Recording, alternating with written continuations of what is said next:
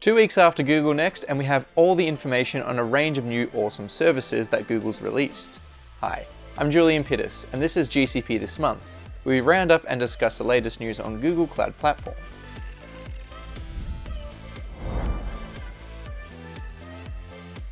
In this episode, we'll be covering the announcements from Google Next, and all the releases leading up to the event. So sit back and enjoy this episode of GCP This Month.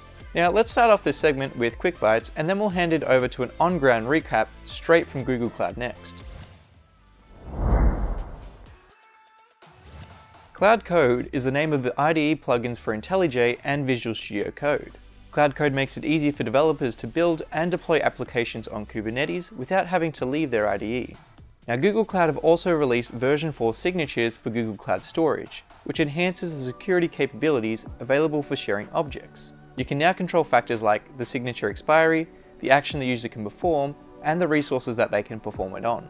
There's another new service called Private Catalog, which allows cloud administrators to control the distribution of approved apps inside your business. It ensures that your company remains compliant by offering only the most up-to-date versions of your applications, and it ensures that the applications made available follow company policy. Cloud Data Fusion is a fully managed cloud-native data ingestion service that provides hundreds of connectors, and it allows your business to ingest data from various sources. You can transform this data, and then you can analyze it using BigQuery. It has an easy drag-to-drop interface, and it certainly lowers the barrier of entry for big data analytics. Now let's hand it over to Matthias, who was actually at the conference a few weeks ago, and he'll provide you with a quick recap. Over to you, Matthias. Hey, thanks, Julian. At Google Cloud Next this year, Google sent a strong message of support to enterprises. They offered ways for absolutely anyone to use machine learning, and they also showed some love specifically to developers too. Core to Google's strategy is Anthos. Almost every demo touched on it in some way. Anthos offers a unified way to manage multiple Kubernetes clusters, including ones on-prem and in AWS. Oh, and of course also in GKE, right? This, along with their new open source integrations directly into the GCP console, should help more organizations ease their fears around lock-in and support their goals to go multi-cloud. They also released a number of new things in the AI ML space, including tools that anyone can use through Google Connected Sheets. The barrier to entry here is shrinking, and the usefulness of the tools is increasing. Google also made it easier for developers to leverage their AI services through Apigee. Well, that's all from us here at Google Cloud Next 19 in San Francisco, so back to you, Julian. Thanks for that great recap, Matthias, and remember to check out our daily recaps from the conference in the links below. Back onto GCP Gems, with a focus on Google Cloud Next announcements, because most of the major releases this month were from the conference. We had a ground team of 7 cloud gurus mingling with the crowd, and we represented ACG at San Fran, so I do hope that you got a chance to say hi. Now Google had some major announcements of their own, and they've certainly been working hard to gain your trust, and to make switching to GCP a no-brainer. Let's start with some of the juicier releases. If you would have been searching for news about Google Cloud Next, there would have certainly been a service that you would have heard coming up time and time again. Anthos. What is Anthos? Anthos is Google's solution to onboarding enterprise customers to the cloud. And notice I didn't say Google Cloud. That's because they built Anthos to be an open platform that requires no modification to your current on-prem applications. It's simple. It grabs what you have and it moves it to any cloud provider you want, be it AWS, Azure, or even your own on-prem cloud. The aim of Anthos is to provide flexibility at scale. It's an open source solution allowing you to migrate and manage your workloads, and if needed, lift and shift to another cloud provider, or even share the workload across multiple clouds. Google's making a point to reassure enterprises that they're not locked into a particular cloud provider. It's based on GKE, which is Google's managed Kubernetes service, so you also get the latest features, updates, and security patches as soon as they land in GKE. Now, what about the rest of the enterprise crew that are still using virtual machines and wouldn't dare disrupt the flow to move to containers?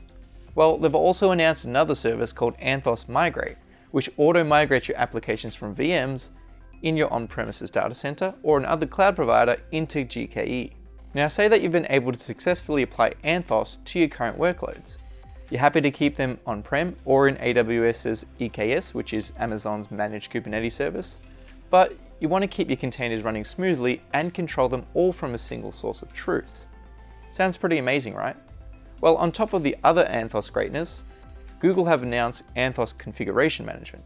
Anthos Config Management lets you create multi-cluster policies that set and enforce role-based access controls, resource quotas, namespaces, and it also monitors and prevents configuration drift.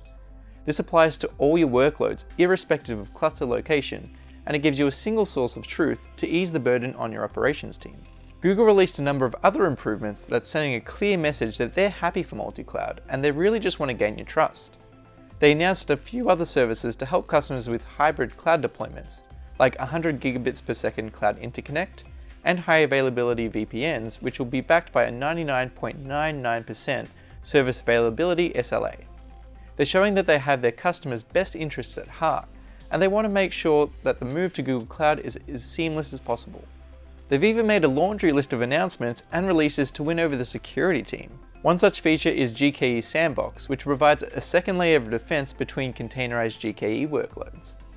It's built with low I/O and scalability in mind, and all this is delivered behind the scenes, allowing immediate uptake and eliminating the need to learn any new controls. If you're looking for a complete visibility solution, Google Cloud Security Command Center is now generally available. The Command Center provides a comprehensive set of security management tools all from a single section in Google Cloud. They released two new features for the Command Center at Google Next. The first being Event Threat Detection, which leverages Google Cloud's own model to provide quick detection for damaging threats, such as crypto mining or outgoing DDoS attacks. The second release is Security Health Analytics, which automatically scans your GCP accounts and helps identify issues with your environments, like public storage buckets, deactivated security logging, and much more.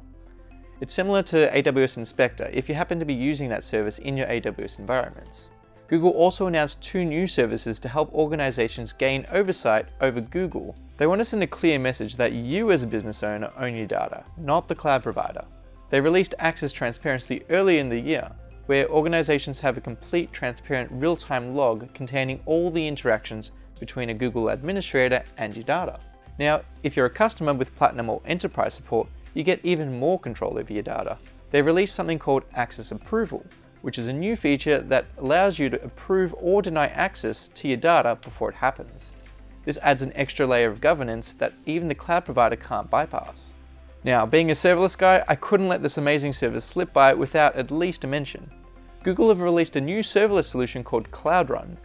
Cloud Run allows you to run stateless HTTP containers in a fully managed environment or any GKE cluster.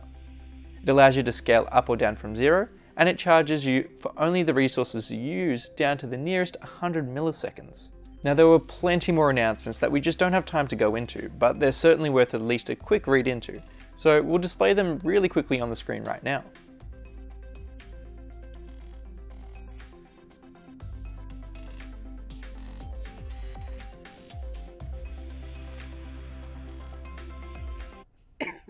That was a lot. Now, if you didn't get time to read all that, check out the official Google Cloud blog for their wrap-up on the Google Cloud Next announcements at the link on the screen now. Now, at the end of all the great announcements, let's move on to my favorite section of the show, Guru of the Month. Now that we've been running for a month, we can actually choose a winner and give away some free stuff. So our winner of the first ever GCP Guru of the Month is Philippe Martina. Yay! Congratulations, Philippe. We'll be sending you a care package containing a t-shirt, some stickers, and a hand-signed card.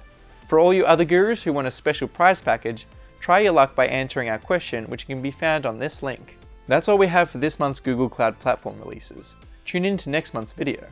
I'm Julian Pittis, and I'll see you next time on GCP This Month.